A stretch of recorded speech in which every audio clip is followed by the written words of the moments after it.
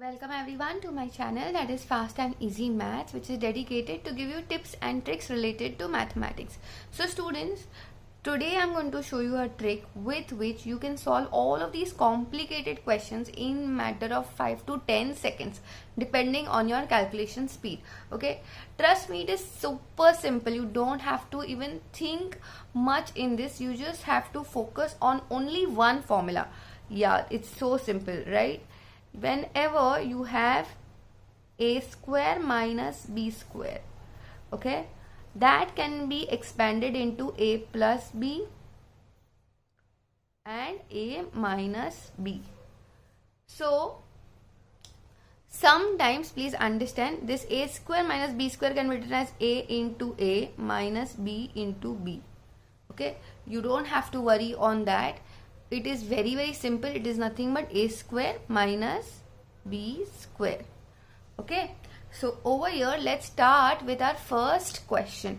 Here again, like I said, it is a into b minus b into b, which is basically they are trying to tell you to find 883 square minus 117 the whole square. So which, when expanded, you will get 883 plus 117 and you will get 883 minus 117. Trust me students, you might be wondering, now this is also not small, na? Like you have to add and then you will have to subtract and then finally you have to multiply. But trust me, it is very simple. Here when you add all of it, you get 1000.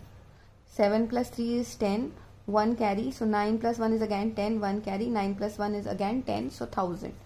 Okay, and when you subtract 883 from 117, so you get 13, so then 7 taken from 13 is 6 and 8 taken from 7 taken from 1 is again 6, so then you have 766. Yeah. So here your final answer just becomes 766 and you just add 3 zeros to it. So option C is your answer. Students, if you are liking the way I am explaining, then please go ahead and hit the like button, because that gives me tremendous amount of encouragement in doing these kind of videos. Okay.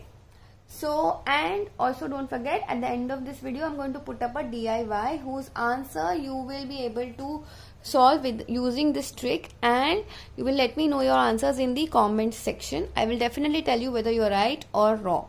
Okay, so now again this is of the form a square minus b square divided by 30,000. So simply now let's very quickly do this on your own. So when you add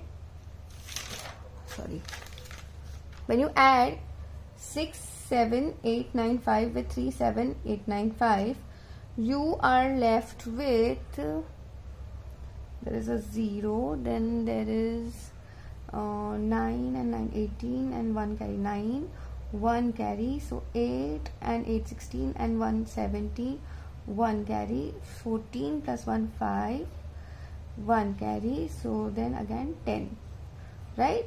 And that is getting multiplied by 67895 minus 37895. So again 7895 and 7895 will get you how many zeros? 1, 2, 3, 4, and 3 and 6 when subtracted gets you 3. So you saw you are getting 105790 into 30,000. But don't worry, the final question also gets divided by 30,000. So this can simply cancel and your final answer is just option C. So you saw how easy this entire tricky looking business became. Yeah.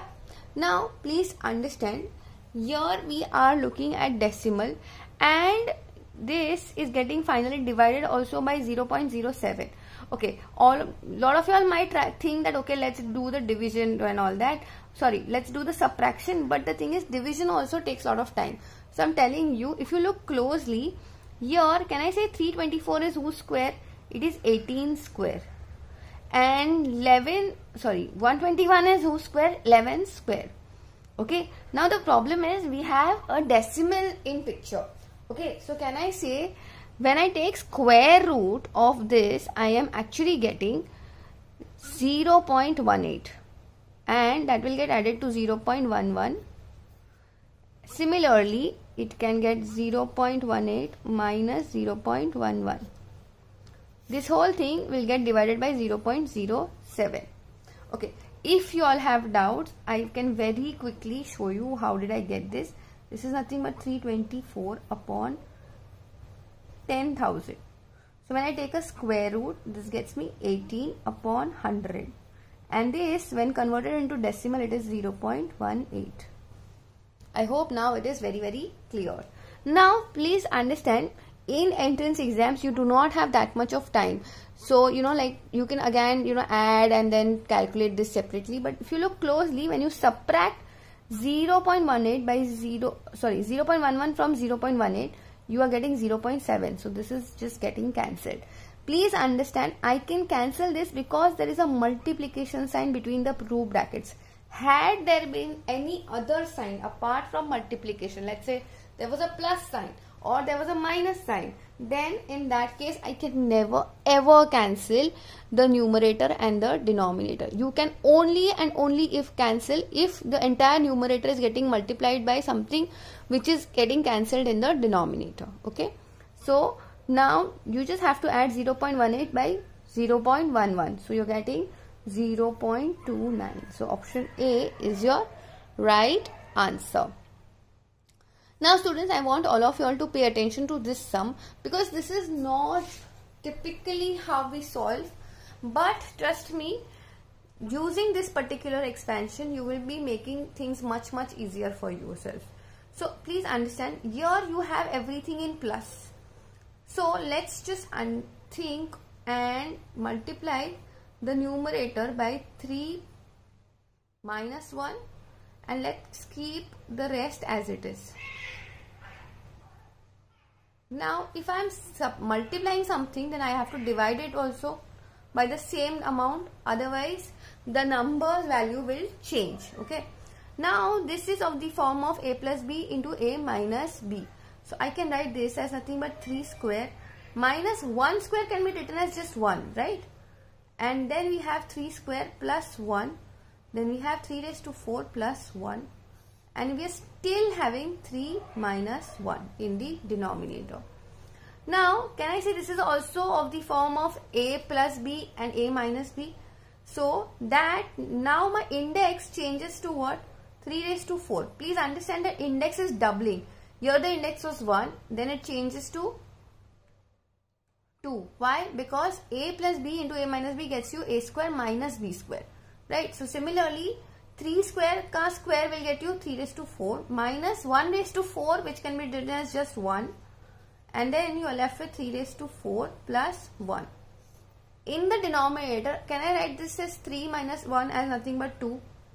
And again, if I apply this particular formula, then if I literally, use this, we are just left with 3 raised to 8 minus 1 upon 2. So option B is my right answer. Now coming for your DIY, today I am going to put up a decimal question. For me to understand that is the decimal concept is clear or not. If it is not, then I will definitely make a video on same. So 0.81 minus 0.49 upon 0.7. Okay, do let me know your answers in the comment section.